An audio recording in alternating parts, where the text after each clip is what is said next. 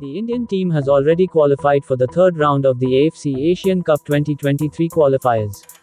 National team coach Igor Stimac is now focusing to qualify for the finals, which will held in China next year.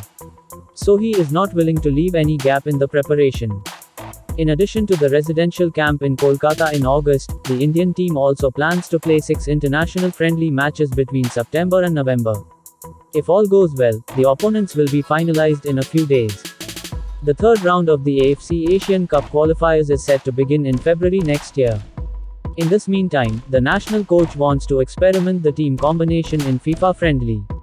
Igor Stimac always says that more the players play international matches, the better. We have decided to use all the dates that FIFA has finalized for the international friendlies. That means, we will try to play international friendly as much as possible, before the third round of the AFC Asian Cup qualifiers, says AIFF Secretary Kushal Das. We are discussing regularly with the coach about it. It has been decided that a national team camp will be held in Kolkata before the international friendlies. But it all depends on the COVID-19 situation.